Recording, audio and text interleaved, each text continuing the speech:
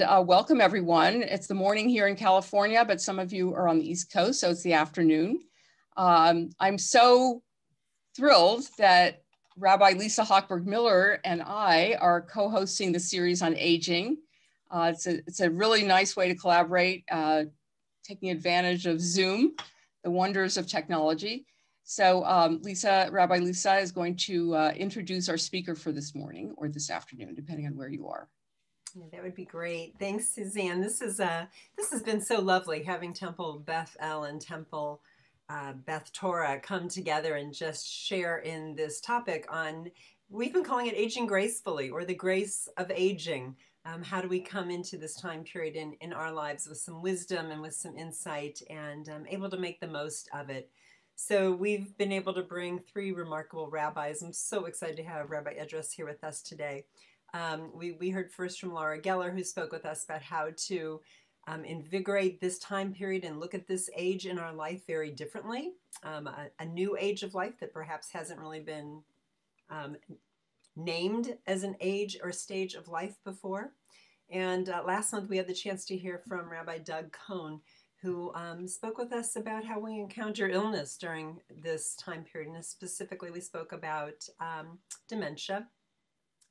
Rabbi Richie Adras, we sort of saved for the last because we knew that Rabbi Adras would be able to sort of pull everything into just a huge, big cosmos in a way for us. The entire arc, that big, the arc of dealing with issues of aging, what it means when you are watching parents age and seniors that are very dear to you age, how we help them and support them, what some of those dynamics might be. What does it mean when we're the ones who are aging? We have to turn to our kids and younger family members to help us. So he's a perfect person to speak to this topic with us, and of course from a Jewish perspective, because Rabbi Adras is the founder and director of JewishSacredAging.com. You can find that online, and I hope you'll go there. It's a beautiful website with some wonderful articles. I'll put that actually in the chat, JewishSacredAging.com. He is well equipped to have created JewishSacredAging.com because he served for over 3 decades on the staff of the Union for Reform Judaism. He was a regional director back in the days of regional directors.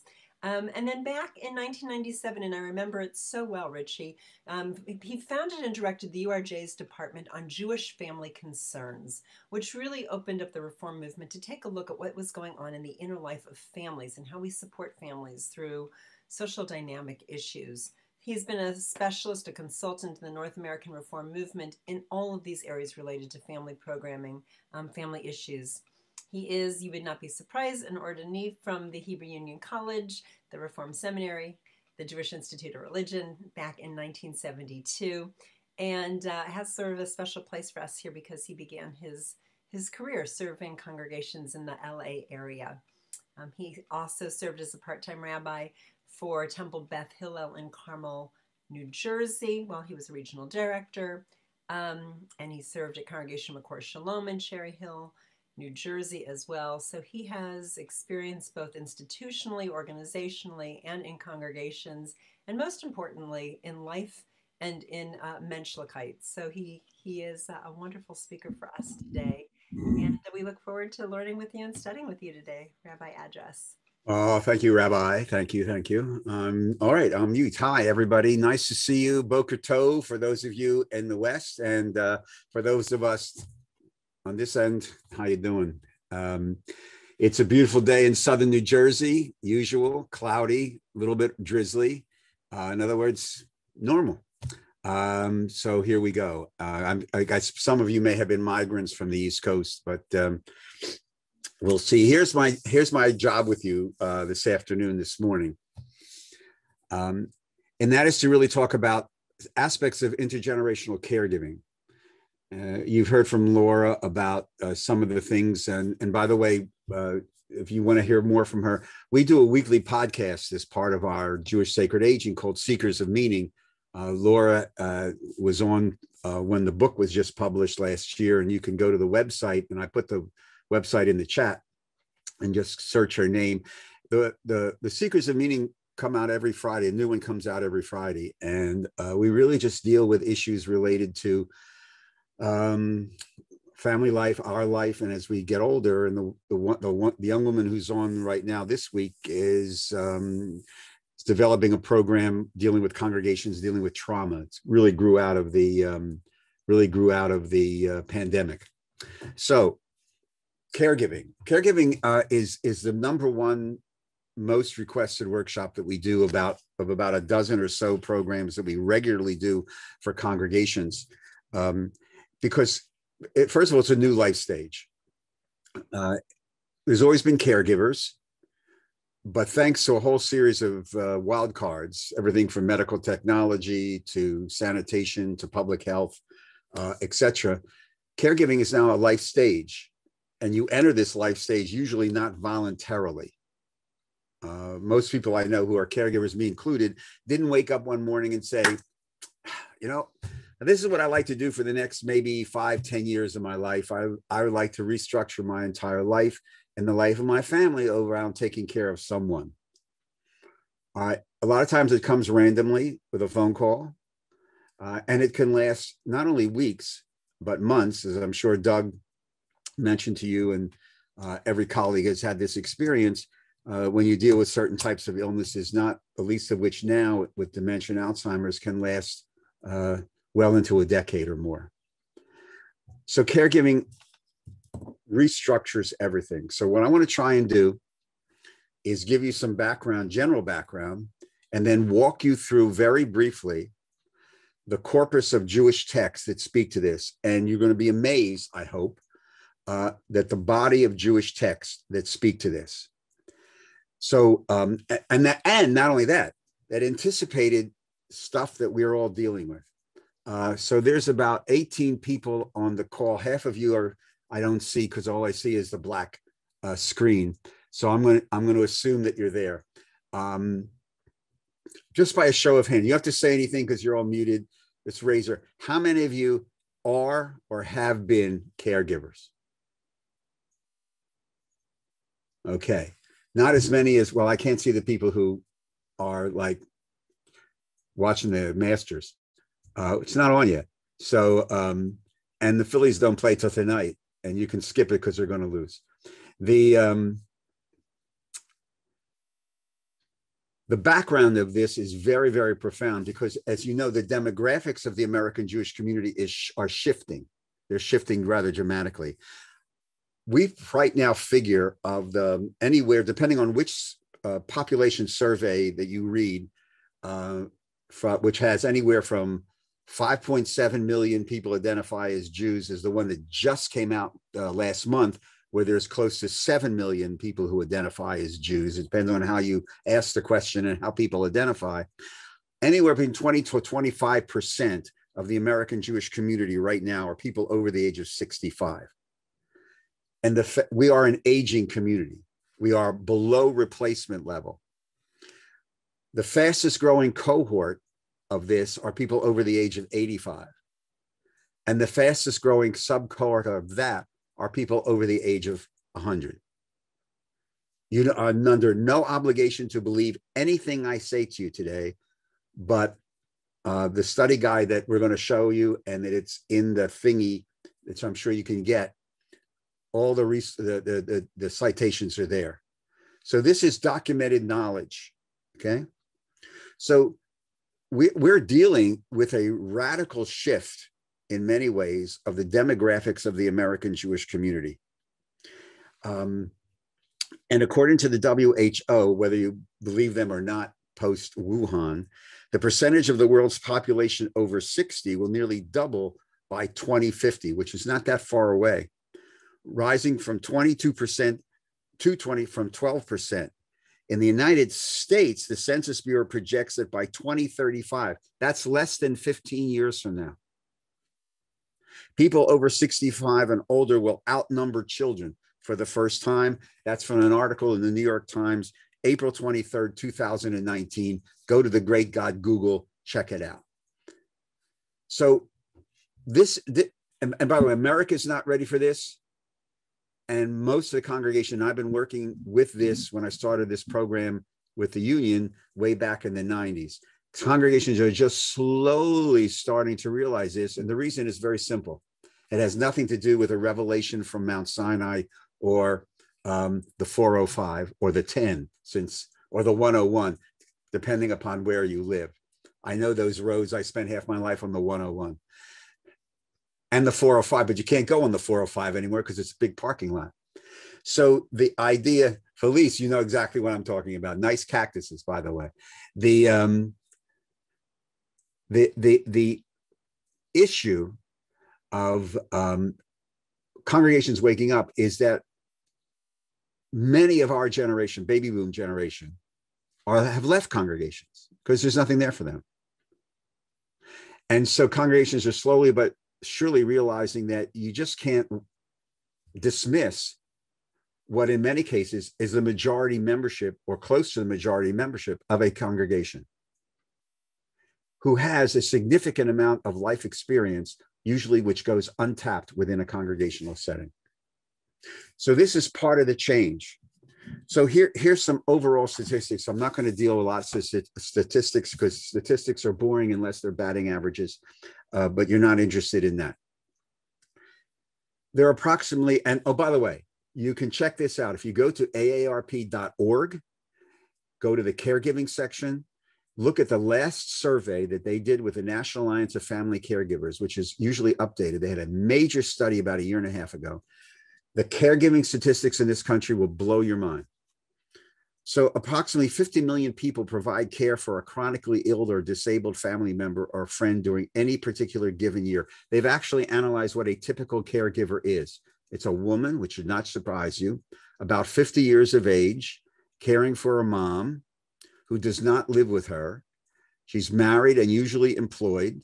Most caregivers are women, but what's changing, and this is because the change in the American family system, 2 cohorts are now becoming more involved in caregiving: A, men, and B, millennials. So about 20%, according to this survey, of people who are involved actively in caregiving are millennials, people between the ages of 18 and 30. So this intergenerational type of caregiving is no longer an anathema. In fact, in the popular press, you'll sometimes see the concept of sandwich generation. We don't use that in my work. We don't, because it's not true. For those of you who ever went to a diner in Jersey, I mean, which is haute cuisine where I live, we call this the club sandwich generation. And the reason why we call it a club sandwich generation is that multi-generational caregiving is no longer unusual. For example, you probably know some people like this, and I guarantee you they're in either one or both of your congregations. It is no longer unusual for a 65-year-old person to be caring actively for a parent, an elderly parent who may be 85 or 90, while at the same time being actively and intimately involved with their adult children, should they live near them. And if, God willing, they live near those grandchildren, they're actively involved in caring for those grandchildren as well, in certain cases, being the primary caregiver.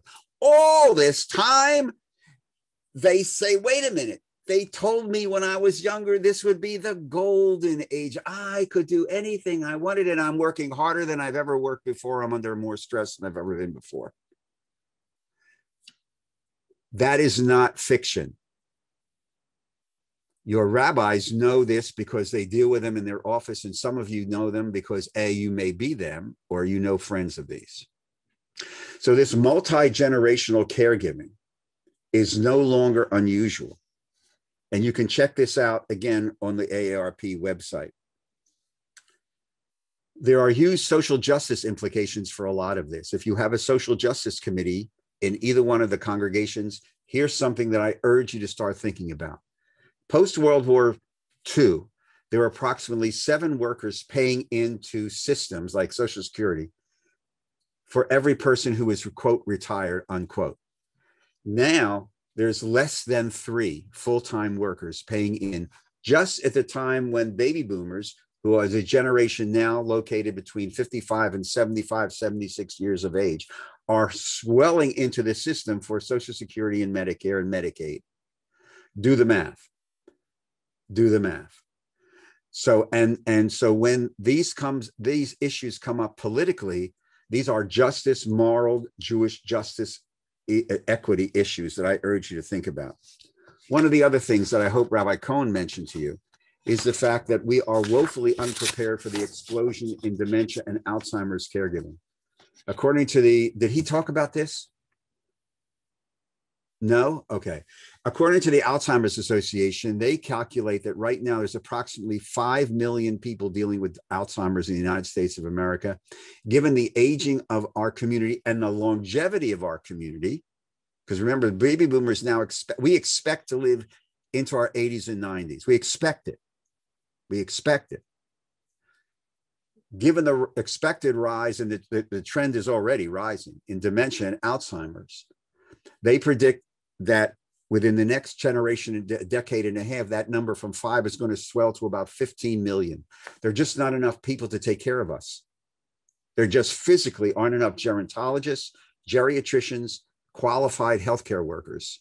So the whole healthcare question, I urge you to read Ajen Poo, P-O-O is her last name. She's a MacArthur Scholar Fellow. She wrote The Age of Dignity. It is a brilliant must-read book about the changes in healthcare and for the workers like home healthcare workers in this revolution that's just about to explode. The expenses and the economics of aging, one of the workshops we do is on the economics of aging, because the economics of aging is very, very powerful.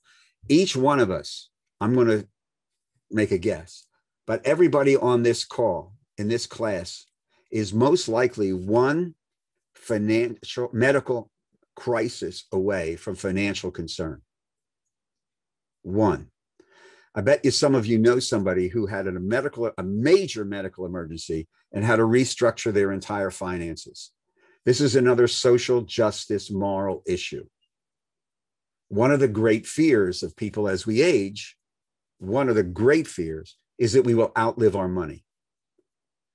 I know this happened to my mom, who lived into her 90s before dementia got her at 95, but she outlived her money. And if you're a sibling, that responsibility falls on you. I'm an only. I guess I'm always an only. And so there was nobody to help. So, and this is why this caregiving is a multi-generational family systems issue. It is not a singular issue. It is a family systems issue. And if you just take a look in your neighborhoods in Ventura and out in Riverside, the county near Palm, wherever, out to 10, what it costs to put somebody in an assisted living facility, even with a double occupancy, lahavdil solo, I guarantee it costs several $1,000s a month. If you go to a facility that has a buy-in, this is large money. This is big money. If you bring in somebody like I had to do with my mom, and some of you know this too, before they go into someplace else, but a healthcare worker will come in 4, 5, 6 hours a day, and you don't have any type of insurance. You write those checks. You're writing those checks. You're writing those checks. So this is why this is a family systems issue. It is a very, very, and this is why it's one of the most, if not the most requested workshops. So that's by general background. There's more, and almost every day there's another article in one of the newspapers dealing with some of these implications. And this is also part of the new Biden jobs program. There's about $400 million, I think, earmarked for the care economy, which is a great name, because it's exactly what it is. So I don't know who's in charge of sharing screen, but now I will share. Okay, thank you. Thank you.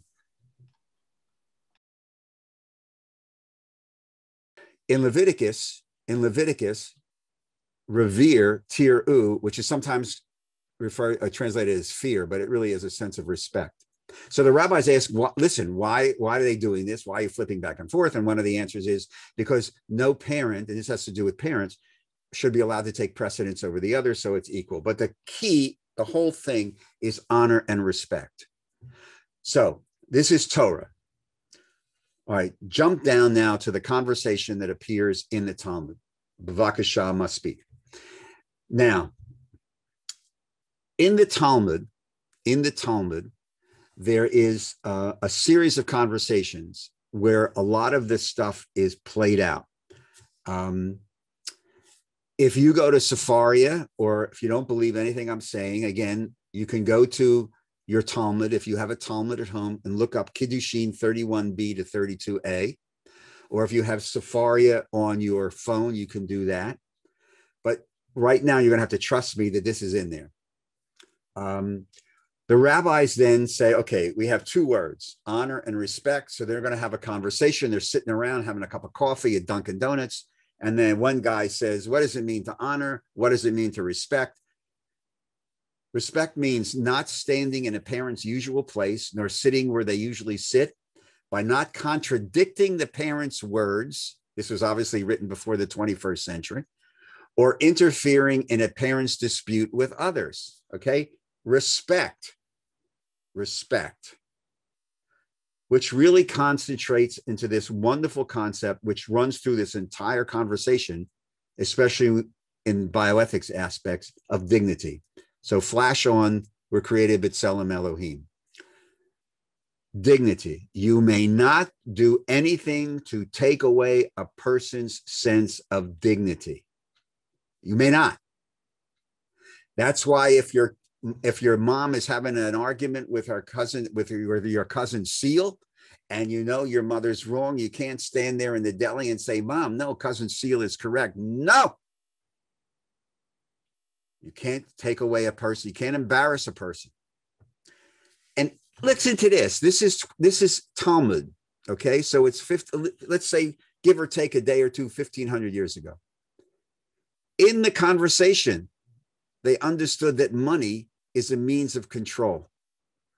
Money is a means of an ability to control another person and remove their sense of dignity. There's a midrash in the Palestinian Talmud, which goes like this. A son who feeds his father fatted chickens is doomed to hell. A son who gives his father work in the mill is rewarded with Gan Eden, eternal life. It's counterintuitive. The answer is obvious, though, based upon this. Dad, you worked hard. I'm going to take care of you, everything. Don't worry about anything. Everything's okay. Don't worry about it. No. Dad, you should, you're moving. I'm working. I'm going to continue working. Why are you working? You worked hard. Because I need to do this for me. You can take away a person's dignity by totally manipulating them, using money as a control mechanism. Okay. Give you a perfect example. This is a true example. Oh, I got to hurry up. We're almost out of time. A true example. When my mother was living about a half an hour from here, okay, I would call her up and say, Mom, I shouldn't personalize. They tell you in school, don't personalize things, but I know some of you. Said, I'm gonna be going to a meeting in Cherry Hill. I'm going to be driving by the apartment. Do you need anything? I'm okay. Which is, of course, code language for, of course I need something, you fool. So you sure, Mom? I said, well, Bubala, another thing, everything with that, everything with a la, Bubala, Tatala, Manala, could never, it's not in the dictionary. It says, as long as you're passing by, here's a list. So you write down the thing, you go to the ShopRite, 45 minutes later, you knock on the door, open the door. What's the first thing that your mother would say? Are you hungry? No, I'm going to a lunch meeting. We go in, when you unpack the groceries, there's 4 bags of groceries, which is not much in this day and age. Your mother turns around and says, how much do I owe you? Now go back to what the Talmud said. I can choose to say, that's okay. Don't worry about it. Or I can say it's $25. The correct answer is what? You can, somebody unmute or yell it out. $25. That is correct. That's correct. The Talmud says if your parent is economically able to contribute, that's the right thing. But the subtext of this is really brilliant. Look, this is Talmudic. This is very brilliant. If you constantly do that, what are you doing to that other human being? You're reducing their sense of self-worth. You're taking away their sense of dignity. Money is a means of control. Dignity also comes in the caregiving aspect, and many of us have dealt with this in end-of-life conversations right now. Quality of life. California, like in New Jersey, we have a medical aid in dying law. The issue of quality of life is another workshop that you must do every single year to find out what the Jewish points of view are on this. It's one of our more requested workshops. Quality of life has to do with the sense of dignity. And if there are 21 people in this class, there's 21 different definitions of what dignity is. And that definition can change from the time you're 40, 50, 60, 70, 80, 90, or 100. And that's very, very important to understand. It's not static, it's fluid. And that's why in the decision-making process, there's a whole series of texts. We don't have the time to go into that now. And when there's a conflict of interest between parents and children, the mood of Jewish tradition under this concept of shomer is that if the adult parent is mentally competent when they make a decision, you as the adult child are obligated to follow that decision, even though you may personally disagree with that decision. Every rabbi I know, me included, has had this conversation once or twice or more in their career.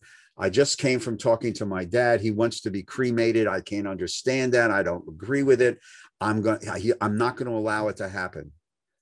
But the answer is, no, your dad, when he filled out his advance directive a couple of years ago, knew exactly what he wanted. We had this conversation. He may have had this conversation with you. You may disagree with it, but you're obligated in the tradition to fulfill his wishes if they were made when he was medically, mentally competent, which most of the times people are, especially as more and more people discuss advance directives and where they want to, and their wishes at the end of life. Every colleague has had, and mental health professional and counselors had these conversations in a family. This is why this is all family dynamic stuff. It's very, very complex in many ways, because a lot of these decisions, as some of you know, really dredge up family of origin issues that may have been repressed for decades, but all of a sudden around this, whoa, they bubble up. Okay. So that's just a little bit of concept of tir'u, respect. What does it mean to honor? Helping a parent eat and drink, clothing and cover them, helping them go in and out. That means kabed, to honor. And by the way, kabed means to honor, but also, as the tradition tells us, it's the same Hebrew root for the concept of heaviness. And for people who are caregivers for a long time, it can be heavy. We'll talk a little bit about this in a bit. Okay. So in the tradition, in the Talmud discussion, the Talmud asks who pays? And we just talked about that. But there's another aspect of this, of who pays, that is fascinating. What's more important in our culture, time or money? Anybody want to hazard a guess? Time. Cantor. Rock and roll. Very good. Take Yom Kippur off. You can do everybody pre-recorded. I mean, I know colleagues. This is like 8 months already gone. They pre-recorded everything. And somebody found them having lunch from Yom Kippur at the deli. They said, "Yo, Rabbi, what are you doing?" I said, "Just tune in the TV. I'm there."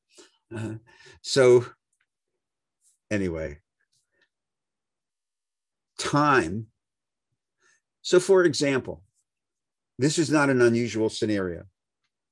Dad has a 10:30 appointment with a cardiologist. You pick him up. You get to the doctor's office at 20 minutes after 10. You fill out all the forms. Okay. You sit, you read the magazines if they still have magazines. This is pre-pandemic. Let's say you get called in to see the doctor at 11 o'clock. Okay.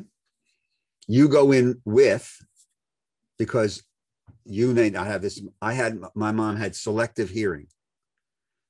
She heard what she wanted to hear and then would report what she wanted to tell me to me. So now we went in. You take notes. 11:45, the appointment's over. You get in the car with dad. You say, "You hungry?" To which the response is, "I could eat," which is code language for feed me. You go to the deli. Okay. He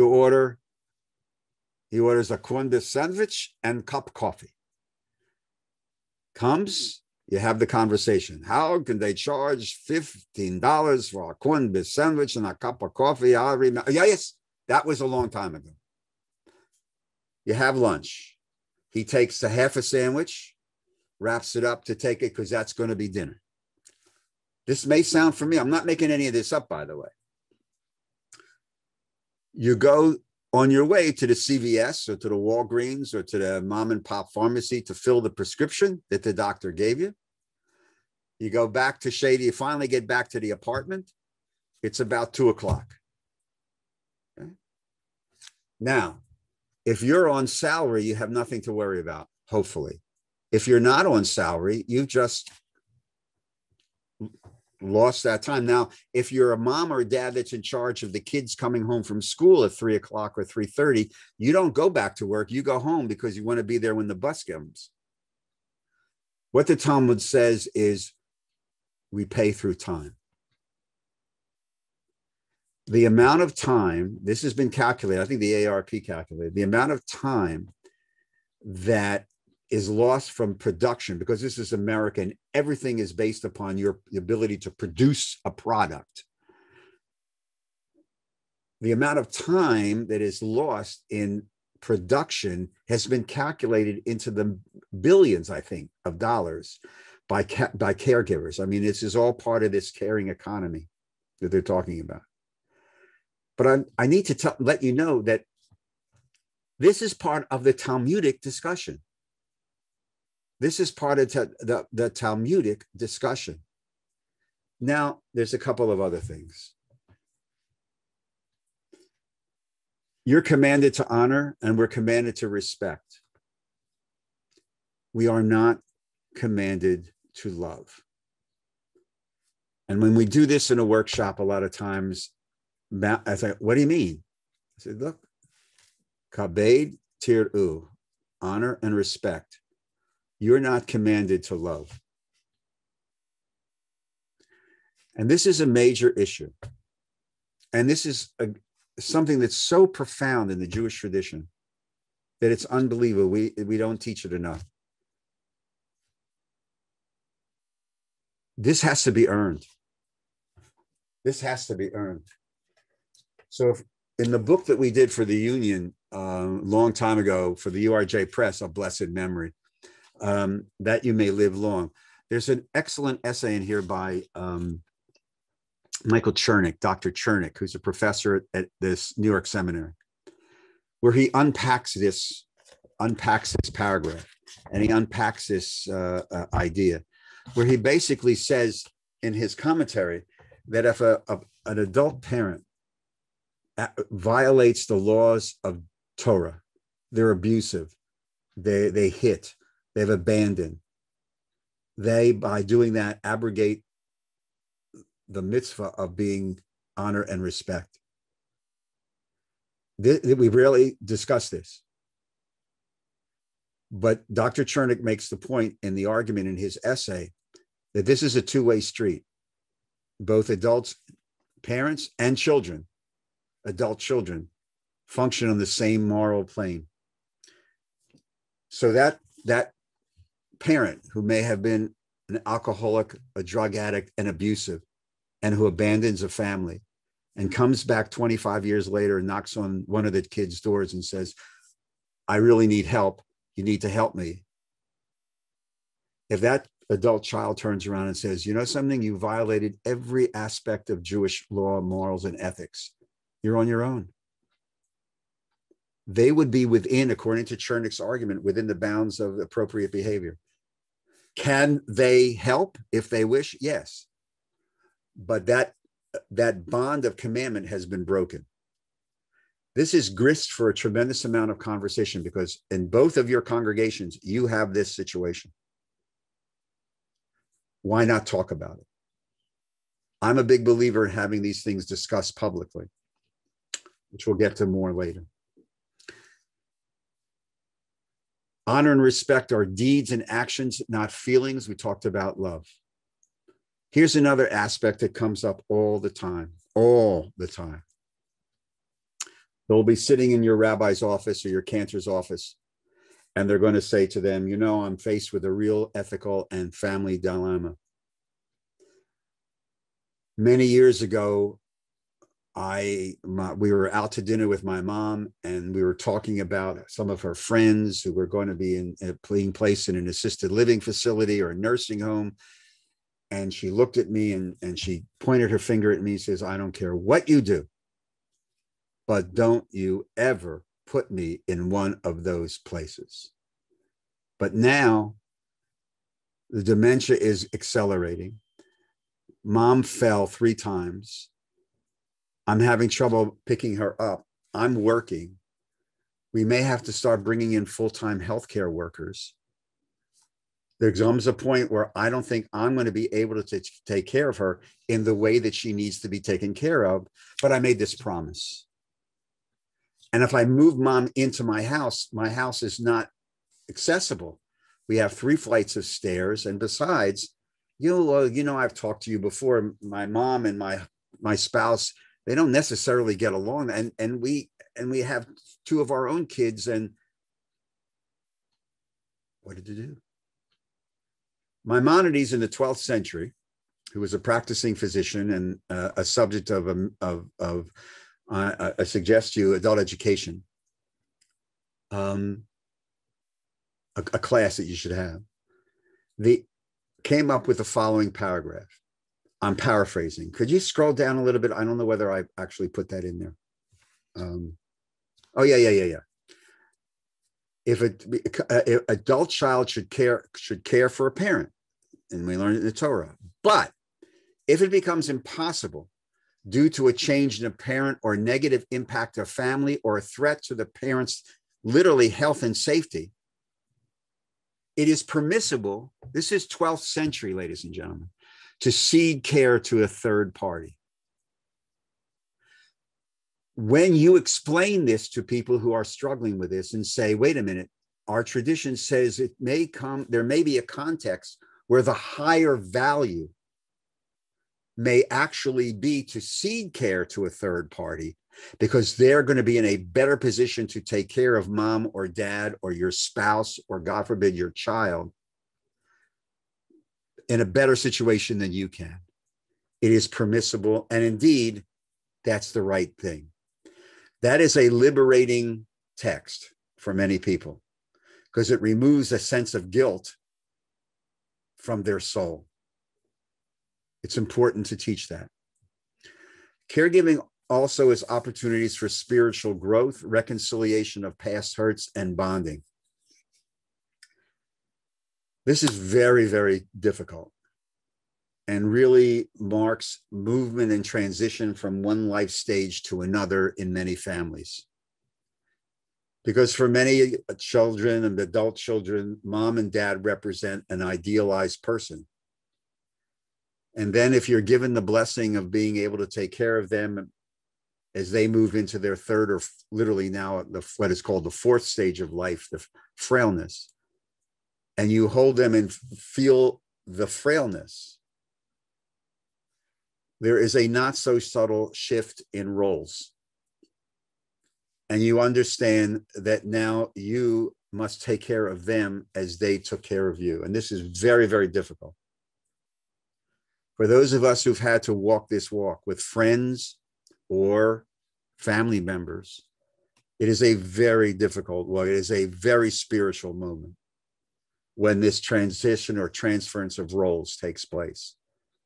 Not only from the caregiving and the driving, but some of the challenges can, and I'm sure your rabbis and clergy and have taught, can I toilet my mom, my dad? Can I do that? What does that mean to me spiritually to do that? What is happening to me in my neshama and my soul when I see this is happening? Because is this me in 10 years, 15 years, 20 years? So part of this conversation that you have to have is really the understanding that this is a not so subtle reminder of one's own mortality. There are moments when past hurts are put aside and disagreements between generations are reconciled in the face of the overriding need to care. And one of the other things intergenerationally, which is very, very important, is this concept of hishtamer, of self-care. The Hebrew word for guardian or caring is shomer, shamar, and to care for oneself. We sometimes, for those of us who were faced with this commandment and vice versa, we hear what we call the B word, burden. I don't want to be a burden on my children. I don't want to be a burden on my parents. This is something this is a spiritual question that has to be, this is a high holiday sermon, by the way. Because the Jewish tradition says, on the contrary, you don't do this by yourself. And that's why when I started out by saying this is a family systems issue, there is great opportunities for mitzvot, regardless of the generation. So consequently, one of the things that we stress in workshops like this is that every family should, at some time as you're preparing that advanced directive and healthcare proxy, you need to also prepare a care plan. A care plan. This is especially important for multi-sibling families. Who's going to take care of who? God forbid something, and this has nothing to do with just adult children, okay? Adult aging parents. It has to do with spouses, children, siblings. And as many of us know, proximity to a person who needs care is not necessarily the indicator of who the designated caregiver is. We all have situations where a person needs care and there's a sibling that lives 2 miles away and another sibling who lives 2 hours away. And it's the person who lives 2 hours away who had that role assigned to them growing up. The family of origin stuff is very, very powerful. Very, very powerful. That's why AARP talked about who the designated caregiver is in a family, unless you're an only.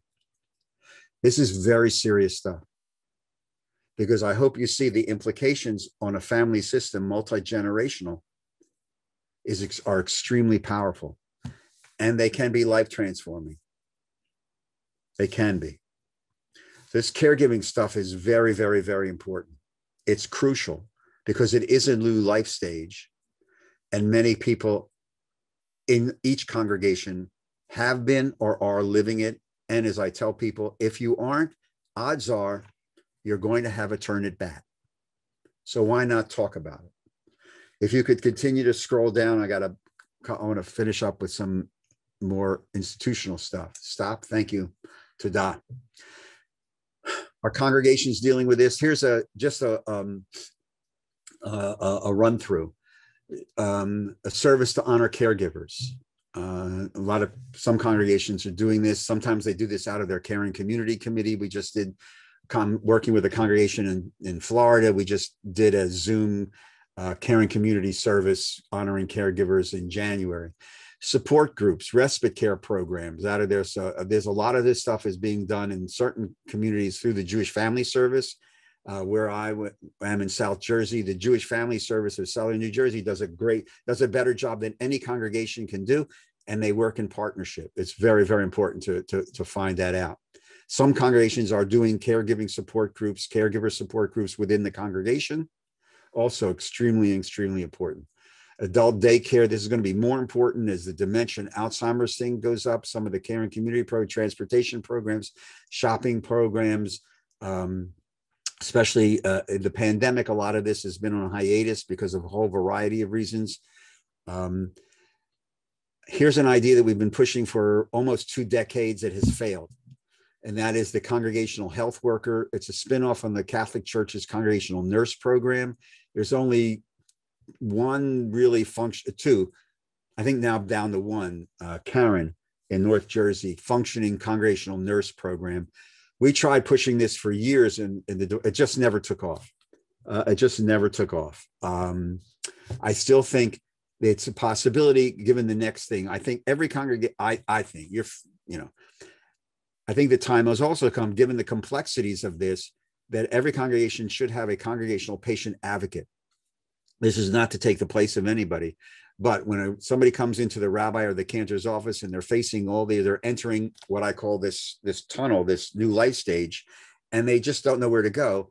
Wouldn't it be interesting if you had somebody in each congregation who knows the system, knows the laws of California, some of the laws of Medicare, eligibility, local resources, nursing homes, assisted living, CCRCs, that a rabbi at a cantor can say, look, Joe Feigelblum really knows this system. I'm going to give you his number. He's going to call you and he'll be able to guide you to appropriate places within the community that you could lock onto and really advocate for you and walk you through the system. Because once you enter the system can be intimidating. Health and wellness program. Oh, recognizing of caregivers. This is easy. Costs no money. It's beautiful. God willing, we're back in a synagogue. At least we're going to be hybrid, most likely for the holidays. But one of the aliyahs, I'm suggesting, I've done this, and it's really powerful. Instead of calling up, somebody who gave the parking lot or did this or something, just say, we call for the honor of blessing the Torah on Yom Kippur this afternoon or morning or whatever. Everybody who in the last year in this congregation has been or continues to be a caregiver, and just have them stand. You'd be amazed who stands up. And also it sends a message, you're not alone, because caregiving is predominantly a lonely experience. Despite all the support things, eventually it's you who's going to drive, who's going to go to the appointment.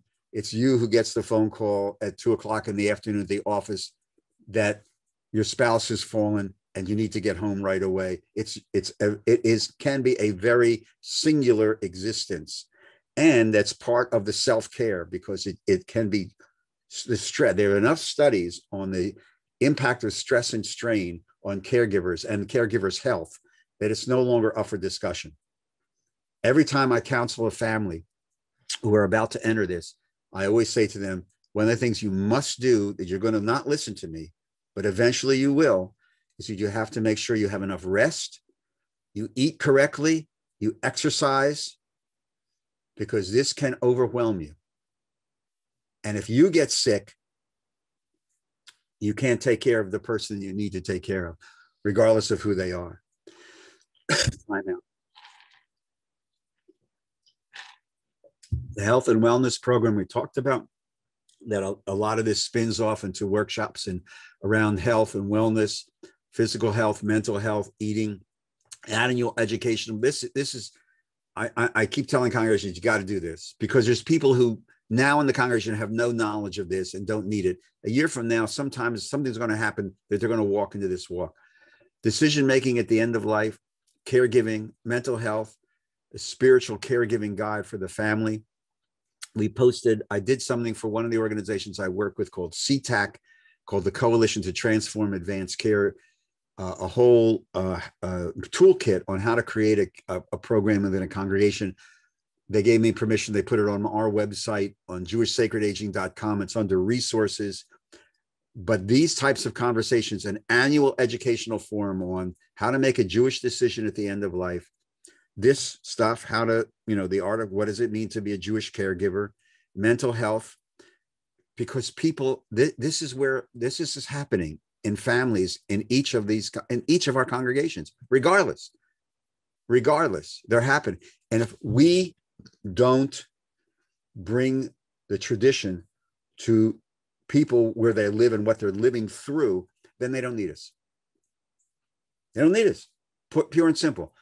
Word and age. I don't need any more Bubba Mices, fairy stories, miracle stories, the cockamamie with the oil and this and the waters parted and this. It's nice when you're 12. Doesn't mean jack right now. Okay?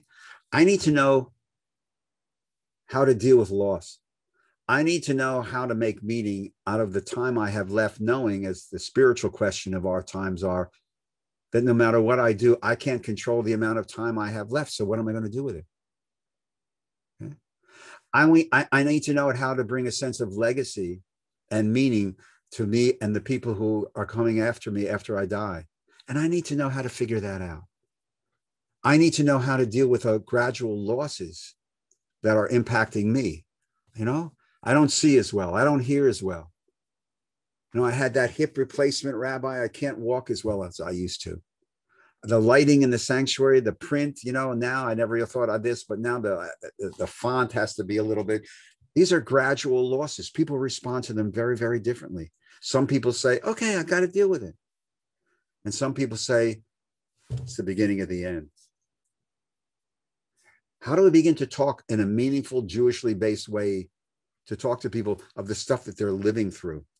The gradual losses, the gradual diminution of the circle of friends that we have, you know, because when you're 30 and 25 and 35, that circle of relationships is really, really large. And now gradually in your 50s, 60s, 70s, 80s, 90s, that circle gets a little smaller. What the hell does that mean for me? It's Genesis 3, which is another workshop altogether. We have to be able to talk about the real stuff that's happening in people's lives and understanding that the tradition is forward-looking, affirmative, growth-oriented, and faith-oriented, and says, until the moment of your last breath, you're alive. Live it. There's this great, you can't see this, there's this great cartoon, Snoopy and Peanuts at the end of a dock. Charlie Brown says in this bubble here, someday we will all die, Snoopy. To which Snoopy responds, true, but on all other days we will not. That's the Jewish view of aging in a cartoon. You're alive. Deal with it. You have losses. You have random acts. Deal with it. You make Deuteronomy 30:19. You make choices that sanctify life. This is very, very powerful stuff. So if you can scroll down, okay, okay.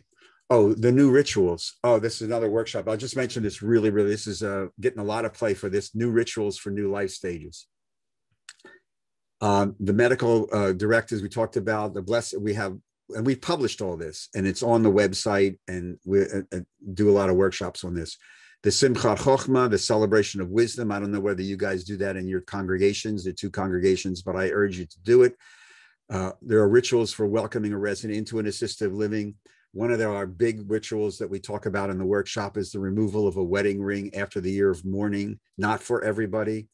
I know this does not happen in your two congregations, but here where I live in Jersey, this is not such a, you know, they come to the rabbi and say, you know, we met each other. We want you to come and do a blessing because we're going to be moving in together. And the rabbi says, I'll be happy to do the wedding. And Morty says, time out, Rabbi, illegal use of wedding. We have no intention of getting married. We found each other. I'm 82. She's 78. We've been alone. Being alone is horrible. So we want you to come and say a blessing. So we actually published a couple. This is the one that we've gotten into most trouble with, the redefinition of adultery in light of Alzheimer's. I don't know whether Doug talked about this, but we talk about this all the time. It's gotten us in a little trouble. And the realization that in all this conversation you've had with these three, we really probably need to redefine vocabulary, because there's really no competent vocabulary to deal with some of the life stages that we're dealing with now. We're still dealing with Hebrew vocabulary that is centuries old. Finally, this prayer. So just up this a little, must speak. This comes from one of my DMin students. I teach in the right now I'm teaching in 3 different seminaries. So one of them, the Yeshiva Wurzweiler HUC's DMin program in the Aleph. We're doing a class on the philosophy of pastoral care, which is pretty cool. Rabbi Medwin, Michelle Medwin, one of our colleagues, was I was one of her thesis advisors. She went through the DMin program, and she wrote this really, really wonderful book as it came out of her DMin thesis called Alzheimer's Families. So it's really about her dad. And she included this prayer.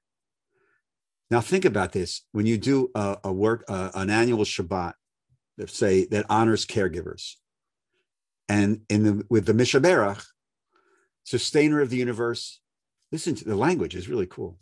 Help me to care for my loved one with hope, courage, and sensitivity.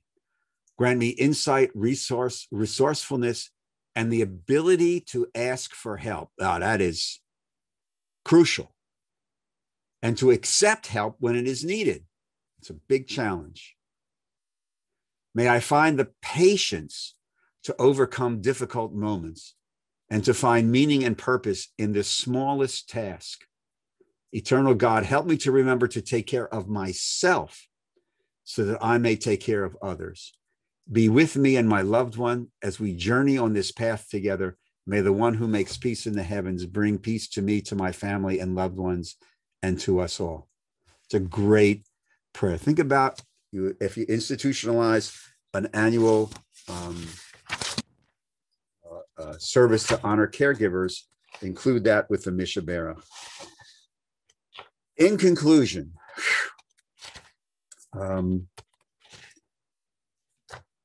this is a major thrust of our community as we age. Baby boomers still are managing to take care of some adult parents. And we do have people, I know them, who are in their first stage baby boomers in their 70s that are still taking care of parents in their 90s. And now we have our own children in their 40s who they also are undergoing their changes. And that's why this is and they have to start being educated as to what's expected of them with us. That's why that care plan is extremely important. So, to honor and respect, kabed and tir'u. This all stems back, as much things do in our tradition, from how we take a look at very basic sacred text in Torah, how the tradition has then expanded it. And I hope you saw that between who pays and what it means, and to honor and to respect and dignity. And then to branching out into how we deal with this in our own synagogues, and mostly how we deal with this in our own families. So if you remember nothing from this, please remember that we're part of a faith tradition that started to talk about this in real terms thousands of years ago. And much of what it said holds us today and responds to questions in real life situations. Okay. All right. That was extraordinary. Rabbi Adras, so fruitful and so much to think about and to contemplate and to challenge all of us. And so, yes, take a drink, take a sip, take a breath. And we'd love to take a few moments, because I'm sure that the people who have Zoomed in today have Zoomed in because this is a topic that is personal for them or pertinent, either to the work they do or in their family life. So we're going to just invite people, if they'd either like to put a question in the chat, if they'd like to just type it, we can read that. Or if they'd like to raise a hand, either, a physical hand or raise their Zoom hand, we'd be glad to call on them. And we'll give people a chance to do that. I perhaps would like to start with a question. You've spoken about the incredible stress on families, and there's been a lot written lately about the change in families in America, that we have lived in nuclear families and that we value our independence, and that what we're seeing is a societal change where perhaps we are moving back to extended families, or living in ways that bring us together for exactly this reason, because we need support, and we need each other as a social institution, not just as a loving, support system. Even to the point that builders of new houses are now building houses Right. that are created with either granny flats or places for 3 generations. Right. Right. Yeah, so I'm sort of thinking about just the shape. While this feels like incredible stress, do you think, and it is incredible stress, do you think at some level it might be moving us back into a more holistic way for families to function? Well, I think it's an ideal. I would like to think that's just going to happen. And I know that the New York Times had a big piece last year sometime about what you're talking about, Rabbi, about the architectural changes. As my generation, as the baby boomers age, what we're looking for: housing redesign, more accessible, single level, accessible for wheelchairs, where light fixtures are and stuff, so that people don't have to reach. There's all kinds of subtle, not so subtle changes that are happening. Whether this is a symbolic of a wholesale return to multi-generational families, I don't know. I think the pandemic is really going to have something to say about this. Yeah. And here's something else that we don't want to talk about that will also factor into this: economics. I'm going to be really blunt about this. For most of the people who are members of our congregations, this is something that they consider. They may have the economic resources to restructure a home, or move into a more village type of an experience.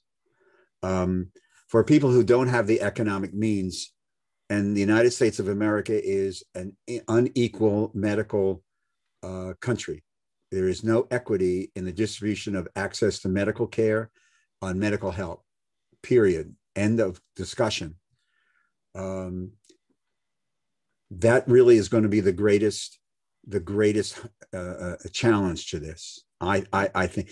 And we have to, as a society, really face this. We don't have the courage to do that right now. We just don't have the courage, both emotionally, fiscally, and politically, to deal with this. But eventually something's going to have to happen, because you have this swelling of the baby boom generation, and not all the baby boom generation have 401ks and pension programs, et cetera, et cetera, et cetera. A lot of people don't. And so there will be a drain on the society. And, so look, if I had my way, and by the way, we want to stay independent longer. I was just I'm consulting with a newly being built CCRC, continuing care retirement community, in suburban Philadelphia. You were talking about this, and I said, my experience in this is that, whereas a generation ago, the people who are entering these facilities were in their late 50s and early 60s, my sense is that now it's much delayed. And she said, no, the average person coming into one of our facilities is in their mid to late 70s. I'm 76 years old. Okay. First of all, if somebody says, oh, you're a senior citizen, I'll say, I'll give you a senior citizen. Okay. One of the things is congregation struggling with is what to call these groups. The vocabulary needs to be readjusted. Okay. Even though my body is 70s, my mental picture is I'm about 38 or 40.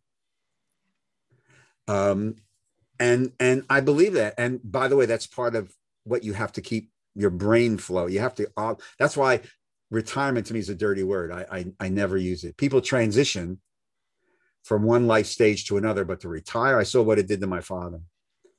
But I'll tell you point blank, if I had my druthers, you know, in 10, 15 years, if, you know, and I really need help, and I'd rather move in with a bunch of my friends. I have 2 friends who've talked about this, and take care of each other and pool our economic resources in case we need help. Because I see what happened to my mom when she went into a facility, and you guys, you know, I want to do everything in my power to stay out of 2 places, a hospital and a facility. Mm-hmm. And the mortuary. And eventually, but I do worry about that, because look, it comes to the loss of independence. It comes to the loss of autonomy. And America is still an independent, you know, my autonomy supersedes anything. We're seeing this in the pandemic. You have no right to tell me how to wear a mask. Well, yes, we do. It's a matter of public, it's pikuach nefesh. So the question you raise is very, very serious. And by the way, this is a real implication that if you ever follow up with these programs into next year and develop more substantive programs, this would be a very interesting conversation. You know, where to all the people in this class, 15 years from now, where do you want to be living? So I just wanted to read you a few things that are in the chat, because there's some more questions. Yeah. And also some nice comments. Excellent program. Thank you. Now I understand why it was always so important for my dad to pay for everything when we were together. So that's a big insight that, you know, I think none of us really had before. Excellent presentation. Didn't the government siphon off a significant amount of money from Social Security that has not been paid back, which should be brought up when some politicians claim Social Security needs to be cut? Also, is there any movement where people could live in a more communal setting, which you just talked about, where more older people can support each other? And actually, Rabbi Geller talked about that, about the village movement, the village. Yeah. And then, is there a caregiving guide for an interfaith family? So those are the questions. I don't know of a caregiving guide for interfaith families, although we did one that we posted on the website for the Jewish community. We did it because our texts are interpreted in a certain way that are differently in that context than other religious traditions, given the Talmudic conversation that doesn't exist in other religious traditions. But that's an interesting, I have to look into that. There are tons of books. I mean, there are tons of, you go to Barnes and Noble or the great God Amazon, and you type in, you know, caregiving for, and there's,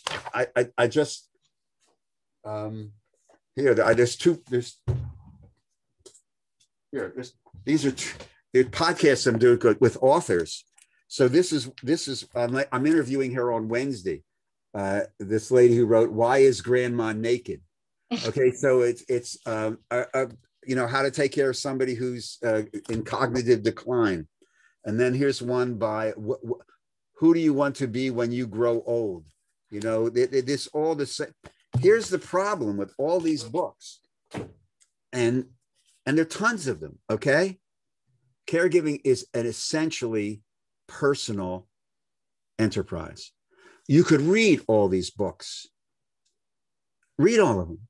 You'll go crazy.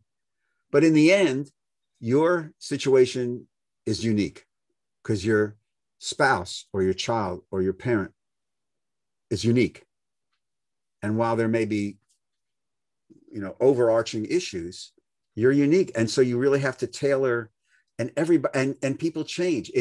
That's why the challenge of caregiving is so overwhelming, because it is a very personal life stage.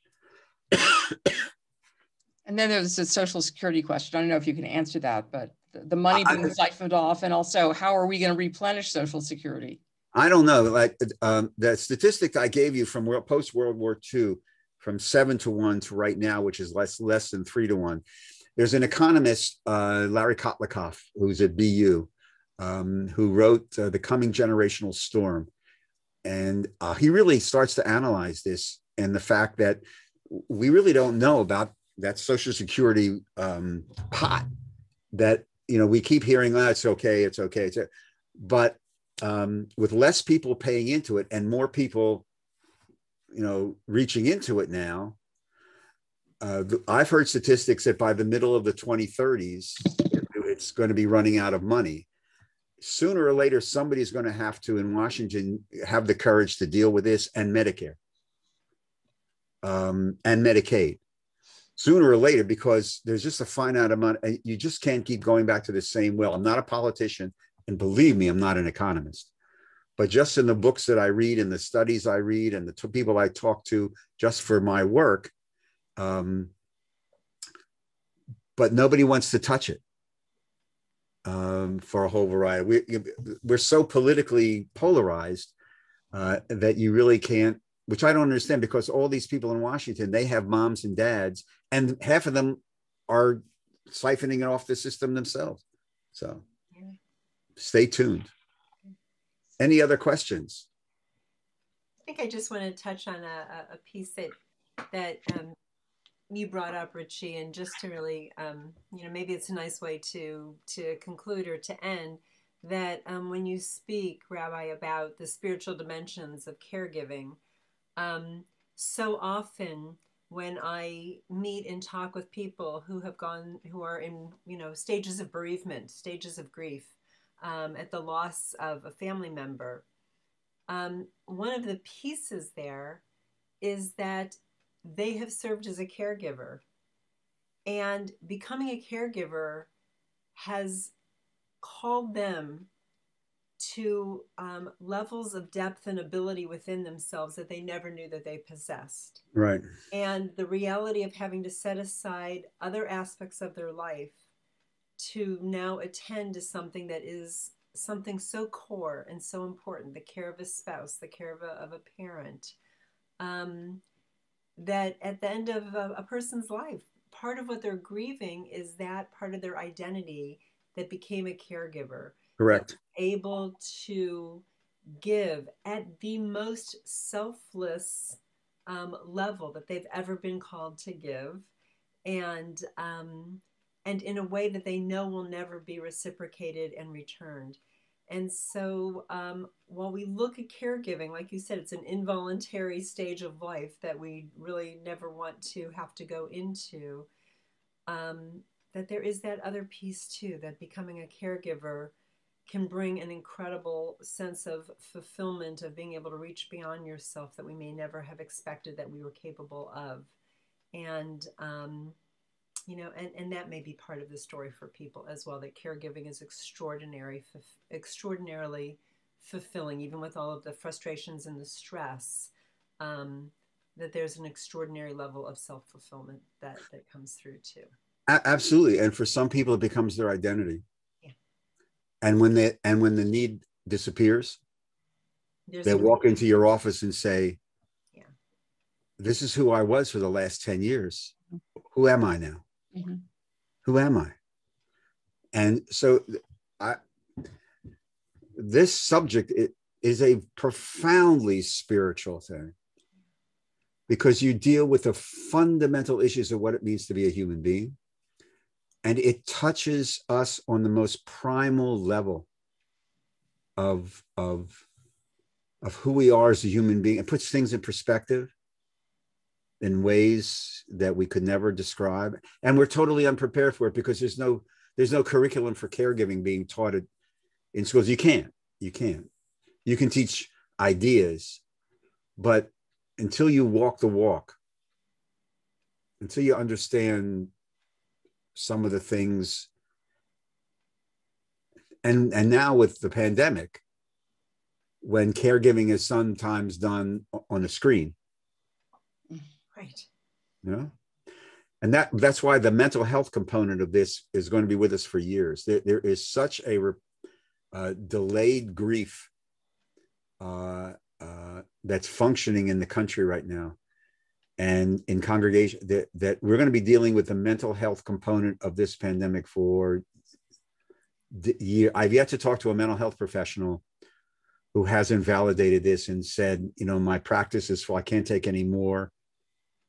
This is so serious, and across the generational lines. In fact, there's been studies. There's a Washington Post article right in the middle of the pandemic that said, contrary to what people think, it's baby boomers that are handling the pandemic much better than Gen Xers and my grandchildren. And I will tell you from, I'm in a second marriage. So my wife's, her son, my stepson's family, and my kids, in each one of those families, there's one kid who's been very significantly affected by the pandemic. And those kids who need structure, who need, you know, routine, not every kid does, but there are a lot of kids who, they thrive in that. It's been taken away. And the online virtual learning, as good as it is, it's a cold medium. Mm-hmm. It's cold. So this is going to be with us way after all we're vaccinated and herd immunized. But and so, I mean, that's why I mentioned before in that health and wellness little riff, this is something that congregation is going to have to pay attention to, because there's going to be a real need moving out of this, a real need. Anyway, any other last minute questions, concerns, comments? Once, twice, 3 times. Okay, I hope you're not all asleep. No, not at all. I want to thank you so much on behalf of Rabbi Hochberg Miller and myself and our 2 congregations and friends who've joined us. This has been, I would say, a wake-up call, because, yeah, the statistics people read in the paper and it doesn't necessarily hit home, but what you've said really, you know, has had a very, very profound impact, at least on me, and I'm sure on everybody else who's been on this call, because as you said, there's going to be an explosion of people with dementia and Alzheimer's, which is going to affect families, caregivers, the government, I mean, our society in so many ways. And as you said, we're not prepared for it. And I hope that this is the beginning of our preparation for it, both spiritually and economically. And as you said, the healthcare system is so inequitable, and we really need to find ways of making sure people are going to be taken care of. So thank you so much. My pleasure. Listen, you just do one relationship at a time, and that's how you change the world. Don't, you know, just, it's like Pirkei Avot. Just, you don't have to save the world. You just save your little neighborhood, your little section of it, and everything will be okay.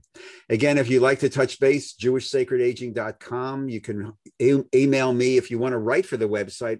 We have people writing for it all over the place. So if you're interested in writing for the website on aspects of aging and the spirituality of aging or personal stories, please feel free to do that. Just send it to me. And you can send it to me at rabbiaddress@jewishsacredaging.com. That's rabbiaddress@jewishsacredaging.com. Rabbis, cantors, everybody, stay safe, stay healthy, stay off the freeways as much as possible. And the Dodgers don't need the World Series. They just don't need it. I just want to add something. We're recording this, and as soon as I get it up on our YouTube channel, I will send out the link. I'll send it to the rabbis on the call, and they'll spread it around. Also, I will share that document that we shared on the screen so that other people have access to it as well. Thank you, Ellen Kirschbaum, for putting in the chat the link to jewishsacredaging.com. So that is in the link as well. Thank you, Alan. Way to go, dude. Yeah, right. It's a great resource. And people are already telling me that we should have you back again. So that'll probably happen. It's a wonderful, wonderful presentation. Thank you so much. You be good, guys. Stay safe, stay healthy. That's the most important thing. Just stay healthy. You too. Be well. Thank you, everyone, for joining us this morning. So thank you, guys. Bye-bye. Thank you. Bye. Have a nice lunch. Thank you.